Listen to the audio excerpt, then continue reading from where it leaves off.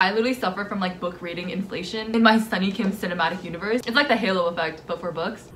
Hey everyone, it's Sunny. You guys seem to like my last notes dump video. So here's me continuing my notes dump. If you don't know, I'm Sunny. I just have a lot of thoughts. Literally every single thing in my life ever, if I can like make it into a list, I will do that. And so that's exactly what I do with the notes app on my phone. It's literally a commotion in there. It looks like that one hostel from 𝐬𝐻𝐬𝐬. It's giving master of the house. So I'm just gonna continue dumping my notes. Actually, today I came with kind of a plan. I kind of like keep a running note stock of just like random unpopular opinions. And on top of that, I would also share and react to your guys' unpopular book opinions. I'm gonna make popcorn. I'll be right back.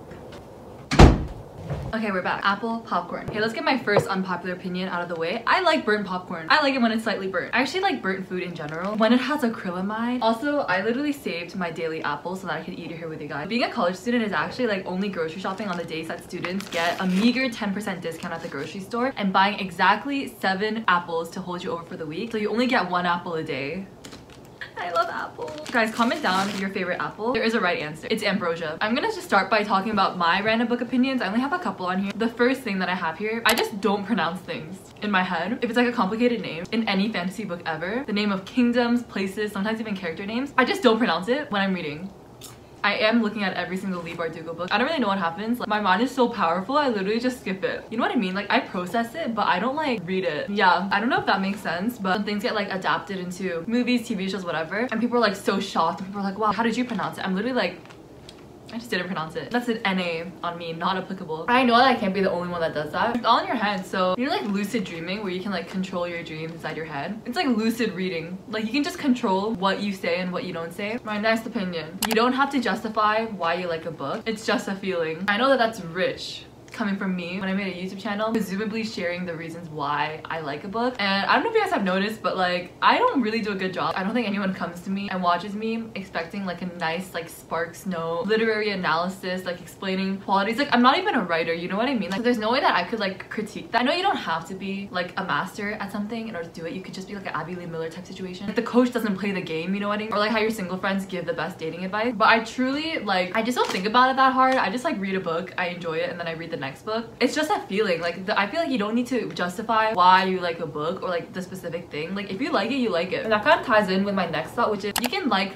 one specific minor detail about a book, so minor, the littlest thing, and that could be reason enough for you to say that you love the book or that it's like literally one of your favorite books. That's literally like, all of my favorite books, honestly. Everything else about the book could be like mediocre. Maybe you even like don't like some stuff about the book, but if there's just even like one little thing that you love about the book and that makes you have that feeling that you love that book a lot, then you do. You don't need to justify yourself, or you don't need to like, oh, you shouldn't because like, oh, for the majority, like no. It's just a feeling. Reading is literally just for you. So if you like it, then you like it. Girls who get it, and the girls who don't. For me, that little minor detail, for a lot of the time, it's either a relationship or a character. It's completely your prerogative. And that also leads me to my next thought, which is you don't need to justify or even have a consistent rating system. I think a lot of people tend to rate books on like a 5-star scale. I also do that because I just use Goodreads. I see a lot of booktubers talking about their rating system, changing their rating system, or like critiquing the rating system. A lot of that probably comes from people like getting upset about specific ratings, or like it just being so convoluted, and like if people misinterpret what your rating is, they just want to like defend their book or something. Like I see like why those things happen. But personally, I honestly don't think that you need to even have a rating system. I know a lot of people are moving away from that, which is totally valid. I don't think that I would ever take time to like create a robust rating system for a book, because I genuinely don't think that you need to justify how you rate a book or like the system that you use. I have the most inconsistent rating system ever because of inflation. I've explained this before. I literally suffer from like book rating inflation in my Sunny Kim cinematic universe. Hyperinflation is real because kind of like the same as a runner high. I literally just get proud of myself for finishing a book and I'm like, oh my gosh, that book was amazing. It's like the Halo effect, but for a book. And I always want to rate it higher. Or I think it's also fun to look back on your ratings and like try to figure out why you rated something the way that you did. Like I have an apple and I just have stored it in my cheek. It's just cute. It's like a little walk down memory lane. You're like, ah, I remember when I like loved this book so much and I gave it 5 stars. So obvious to me when I look back at like my old book journals. Even if I don't carry that same amount of obsession for a book anymore, I can like so vividly like feel like how much I used to love that book. For example, one time I looked back at like my very first book journal, and it was the first time that I book journaled The Darkest Minds, which is one of my favorite books of all time. I remember I was going through all my annotations in that book and I genuinely was like looking back at some of them and I was like, why did I even highlight this? Like what even happened in this interaction that made me go like, ah! and like highlight it, because I know that's exactly what I did. I read it and I was like getting butterflies and being like, oh my god, oh my god, oh my god. Then I like highlighted it so that I could write it down and like save it in my book journal so I could read it over later. I was genuinely looking through and I was like, what even happened? Like I genuinely don't understand. I genuinely don't know, but like that's how hypersensitive I was and how much I love that book. Oh my gosh, I just think that it's kind of fun. Like it's just kind of cute. I got off track. What was I even talking about? Oh yeah, book rating system. I think that it's not that deep. Just do what's most fun. And you don't need to worry about it being consistent. Yes, like having a standardized scale. I know that the point is to be consistent. For something like books, for your own enjoyment, and like no one is reading those books except for you. So like no one will actually know how you feel after you read it except for you. The point of what makes feelings so fun is that they're really inconsistent. And they're really up and down and really subjective. I honestly think that that's what makes everything so fun. I could find a book that I like and then a book that I don't like, and I could rate it both 3 stars. And what about it? Okay, the next thing that I have here is I can beat my books to a pulp. And what about it? I honestly don't know if this is unpopular. Dog-earing pages, breaking the spine, writing in pen ink directly on the pages, highlighting, you know, busting up the title, you know, front cover. Like, actually, these days I feel like it's actually kind of flipping. I think people these days are liking making a book feel really like well-loved, because then it looks like those books on Pinterest. So yeah, I like it. Oh, I should preface this by also saying that I don't have a lot of books to begin with. So I'm like talking so much about like how much I love like beating up my books and stuff, and it's really like beating up my book. I would only buy a book that I really intend to keep. If there's a book and I want to like be able to give it away someday or like sell it or something someday, obviously then I wouldn't deface it, because then it would like lose its value. But if it's a book that I know that I'm just gonna keep for myself, or like so that in 50 years I can look back and pretend that I'm the man from Treasure Island, I just want to romanticize my life, okay? My next thought that I have here is there's a direct correlation between the vividness of my fan casting and how much I enjoy the book. You guys definitely know this. My first mission when I start reading a book is trying to figure out the perfect fan cast for that book. Like they don't even have to be actors, like it can just be random people. Like I just need a face, because I don't know if I'm like stale bred now. I just have a hard time like coming up with faces on my own, and I genuinely don't have like the imaginative capacity to just like create a face on my own. So I really need help. That's why on my Pinterest there's all these random nameless male models on there. When books get adapted and the casting comes out, I literally enjoy the book so much more than I would have otherwise. Like it's actually wild how much it influences how much I enjoy a book. Perfect example is The Hating Game. The Hating Game, I read the book and I loved it so much. I enjoyed it. I read it in a day and I filmed a reading vlog about it. I definitely, okay, I can't say definitely because obviously I don't know. Like it would have been a book that I would have thought of DNFing if I wasn't picturing Lucy Hale and Austin Stowell in the role of Lucy and Josh. I definitely wouldn't have fallen in love with Joshua Templeman as much, I don't think, if I wasn't picturing Austin Stowell's beautiful, gorgeous self. There's a direct correlation, actually a direct causal relationship. Like it actually makes or breaks it. It actually could turn like a 1-star book into like a 5-star book for me. And I like that. I honestly like that. My next thought, it's fine to read a book, not understand a lot, and search everything up on the Wikia for it. Dude, I actually used to do this as like a pastime. Like I'm not even joking. I would literally just like go on Wikia and just like read everything. Book series I didn't read, TV shows I didn't watch. I just think that it's fun. I always just scroll down to the section of character profile. That's like the relationship section. Wow, whoever builds these like Wikia profile pages are actually doing God's work, because sometimes there do be like paragraphs and paragraphs and paragraphs about a person's relationship with another character and like every single interaction that occurs between them. And I love that. I have a hard time understanding a lot of things that happen in like fantasy worlds, for example. I feel like I miss details sometimes. I guess I'm like not an attentive reader.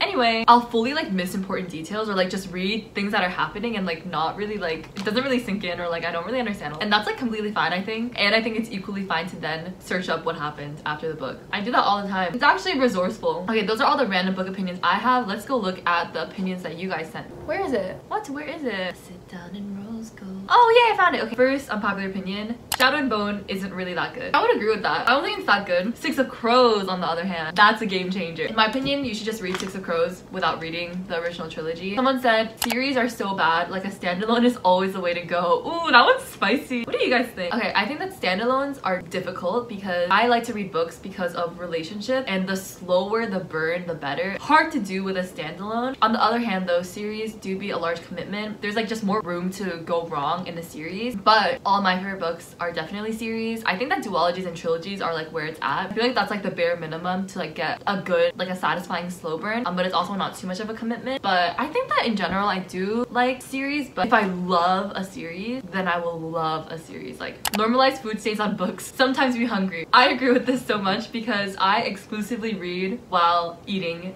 entire meals. Literally all of my physical books that I had from like middle school are hella stained and like look nasty and have like crumbs in the dip in the spine, you know what I mean? I agree with this statement. Oh, someone said I don't like Heartless, but I love the other books by Marissa Meyer. I kind of agree with this because Marissa Meyer wrote the Lunar Chronicles. Oh, wait a second, she also wrote Instant Karma though. Oh. Instant Karma like doesn't exist. Like it's actually not part of the Sunny Kim cinematic universe. I really like the Lunar Chronicles. I mean, I really like the middle 2 books, but I remember trying to read Heartless and not jiving with it. Someone said you don't have to be a young adult to prefer YA. You can be in college and still prefer YA. I agree with this because I'm in college right now and I still read YA. I don't think that age genres like YA, middle grade, adult, I don't think that means that you have to be that age to read it. I just think that it denotes like a specific topics and specific kinds of writings and also like character ages. Like I feel like that's the only thing that it's relevant for. So for example, I find that YA books talk a lot more about issues or delve into topics are really important about like identity and self-development. You know, things like racial, sexual, or other types of identity. So many stories about self-exploration are written for YA audiences. The truth is that identity development is like so ongoing. Times where you need to read those kind of stories could happen at any point in your life. Middle grade books, I feel like, has a lot more focus on lessons about morality, friendship, family, because those things are such crucial pillars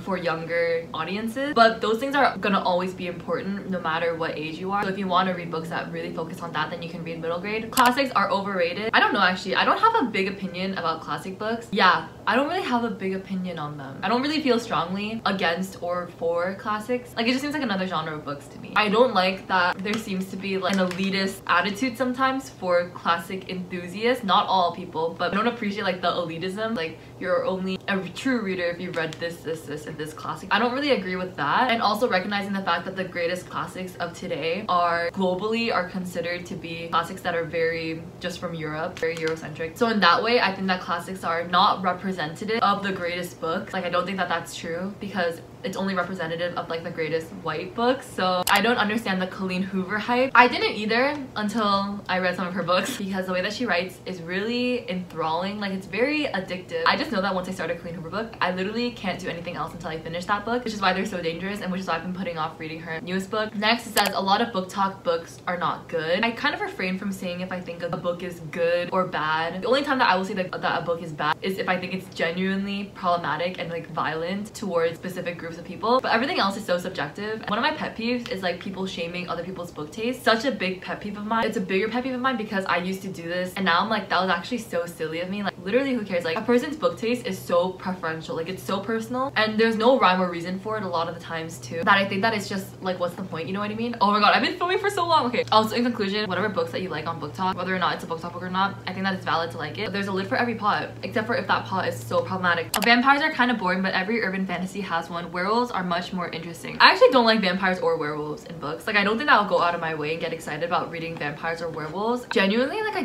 don't find it that interesting. Oh, also like mortal and immortal relationships stress me out. Hardbacks are better than paperbacks. I'm neutral because like I said before, beggars can't be choosers. I think I like paperbacks though because they're more malleable. I could fit it better in my backpack. I think that's gonna be all for this video. But yeah, thank you for submitting your unpopular opinion. Make sure to follow me on my Instagram at sunnykimchannel because I put up question stickers and stuff like that. Maybe you guys could be in one of my videos. But yeah, I think that's gonna be all. Thank you so much for watching. Be sure to subscribe down below if you haven't already. Push the notification bell if you want to be notified every single time that I upload. All my socials are always in the description and I'll see you all in the next one. Goodbye.